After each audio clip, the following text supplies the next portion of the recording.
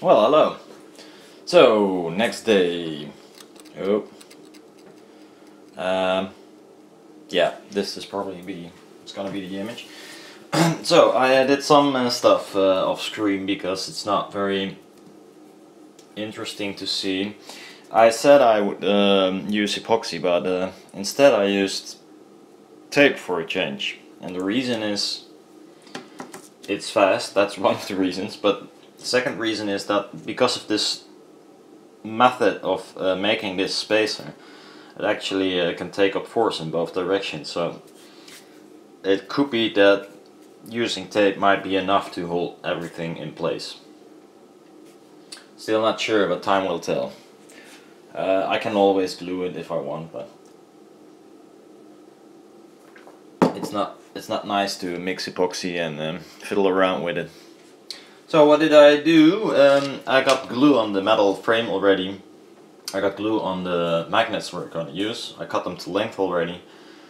So it's actually putting them in by hand, not with a jig this time. There's one thing, I need a knife. And the reason is I put glue on these magnets and I have to slit them apart because otherwise I'll pull the glue off. Not very nice. So kind of have to. That's better this time. That's the last time I tried. Oop. So I slid the knife in between the magnets to break them loose without destroying the glue on the magnets. I think these are pretty much no, they're not loose either. In this project I use recycled magnets, as you can see maybe, because they look a little bit uglier than the ones I used earlier. These are magnets from SMGA Magnapen. I had these panels, they were screwed up 8 years ago or something, and I moved them from house to house because I still wanted to do something with them. So they're around for like a pretty long time, just standing in with all my crap, my hobby crap. And now's the time to use them. Although I did use them earlier a little bit. I made this sort of poor man's Magnapen post once at Diadio to how to make a small, simple tweeter with rubber magnet. But after that, they were just standing there, and I got the hickey, but no, hickey something else. Okay, so we're gonna do this manually, and I turn this around because this is it's gonna stand like this, and so we have to put in the magnets like this. So, and as to the drawing, we start off with the tweeter magnets, and the first one is easy, of course, because we're just gonna drop it in just like that. There isn't much spacing between the magnet and you can see a tiny spacing. It's not much. I hope it's gonna be okay, but we'll see. Now we're gonna use the tool, or tool. Well, this is not a tool, it's just a piece of plastic, but in this case it's 2 millimeters thick, and that was the spacing I was gonna use in this in between the magnets. So just drop this one in like this. It would be nice if it would stand a little bit, yeah, something like this. And we're gonna grab the next magnet that will attract to the first one and just ram it in. Just push it a little bit, push it down, and remove the piece of plastic. That's it. Just be sure that there's no crap on the magnets, because otherwise they will be higher and it might screw up the end result. So far so good. We needed 5 pieces of this small magnet.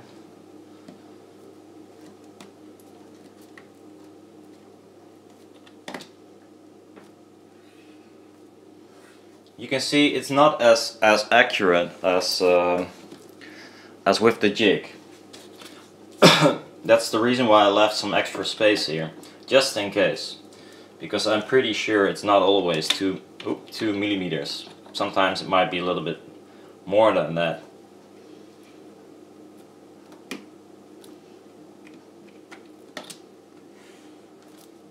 I do hope I left enough space, because it would be really bad if I would left one magnet out. That's not gonna work. I have to leave out 2 magnets then. So that's the first part. As you can see, it's quite a nice amount of open area, because I chose 2 millimeter spacing. That's quite big. So now on to the bigger magnets, but this is where the first base wire is going to travel. It's going to use one of the tweeter magnets and one of these wider magnets. So they have to be, you see that this one is attracted on the top of it to the other magnet, so this is the wrong start. I'm gonna put this aside. So this is the one we should start with, I guess. Yes, it doesn't want to be on the magnet, but it wants to be to the side of it. That's exactly what we want. So just gonna drop it in here.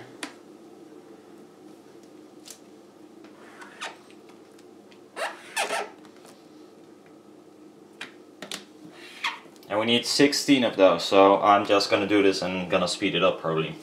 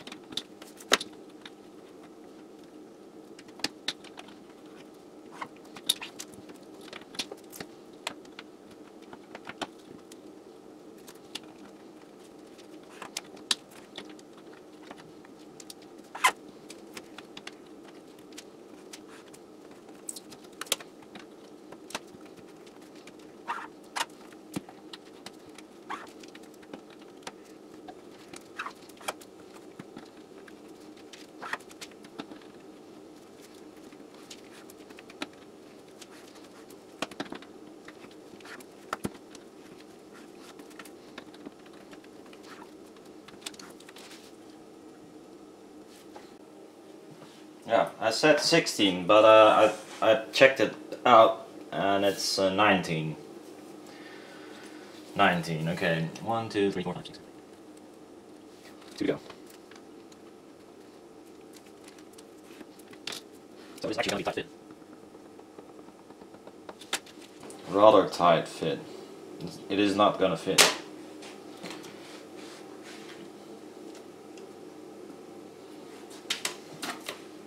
So I checked it up, and actually my worst nightmare, well, it's not my worst nightmare, but although I left some extra space, it's still not enough, and this is because I do it by hand, and every time here it's not exactly 2 millimeters, so every time you will shift a little bit more to this side. So yeah, that's the reason why making a jig might be nice, because you put it in the jig and you see already if it's not gonna fit, because, well, it is gonna fit, because the spacings, well, it's just the way how I should make it. By hand sucks, apparently. With a jig, you just design the jig and it's correct. This is crappy. Let me see. So I'm gonna drop out 2 of these big ones, since I can fit one more, but then the wire would not return to this side. It will be ending here, which is not useful. So I'm gonna lose 2 of these. So that's a total of 2 windings, but that's okay, because the mid-range base part was, I think I calculated 6 point something ohm. So losing this will make it a little lower in resistance, but that's okay. I mean, lower the resistance, the more power it will get. I'm okay with that. So now we just have to find the right, yes, this one. So we're gonna make the tweeter part now. You see, it's not accurate using J. Wish I did make one. How the fuck are they all the same? 3.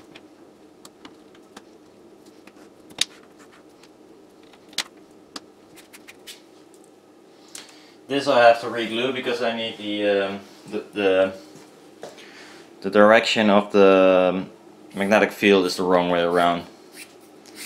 So I have to remove the glue and put some new glue on. Clean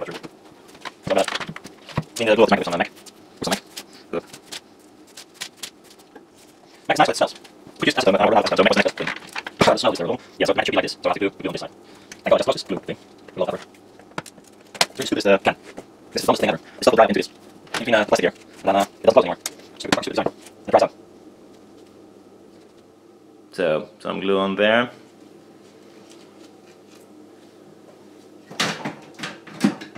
I'm gonna use a heat gun because I'm not like waiting.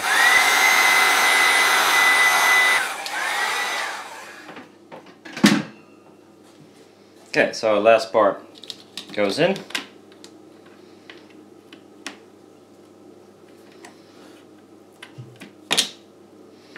So I did had to alter the design a bit, which is a shame, but that's the way it is.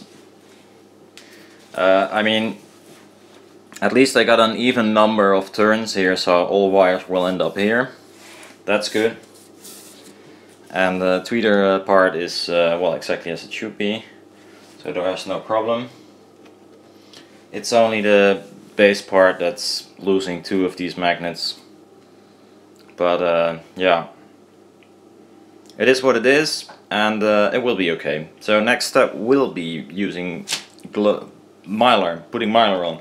And this time I'm gonna use tape as well, even for a test. I mean, I'm not gonna get as much tension on this one as I did with the bigger panels. So it might hold, which would save me a lot of fiddling around with the NF30. Because well, everything gets quite messy. Tape would be nicer if it works. Usually, long term for big electrostatic speakers and such, it doesn't work. So,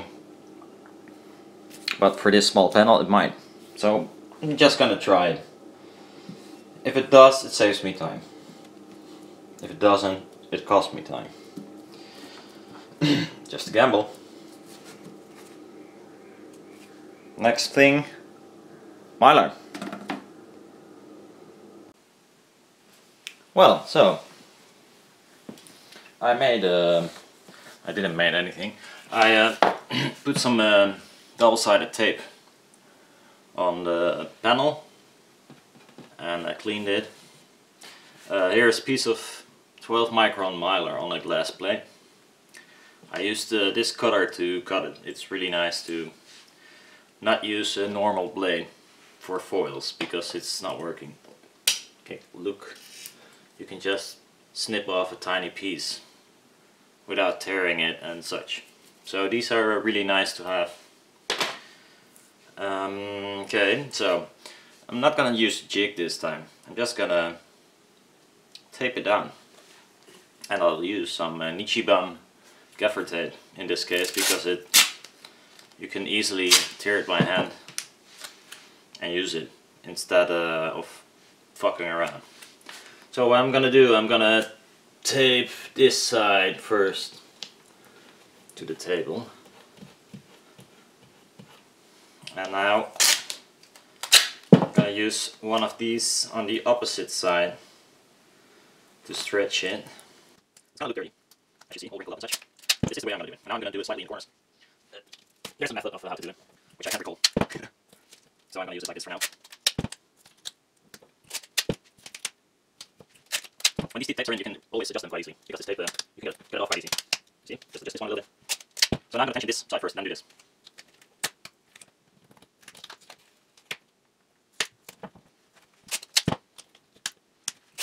goes my light. Wait. It's quite sunny outside, so... Ooh, look at my light being gone. Well, that's it for now, light-wise. Can't control the sun. And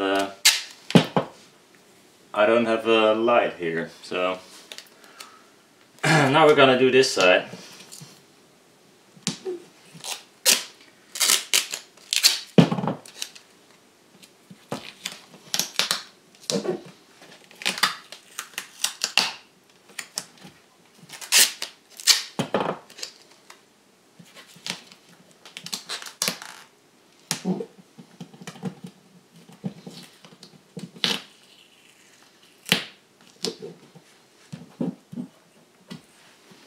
Okay, and now we're gonna put it on tension.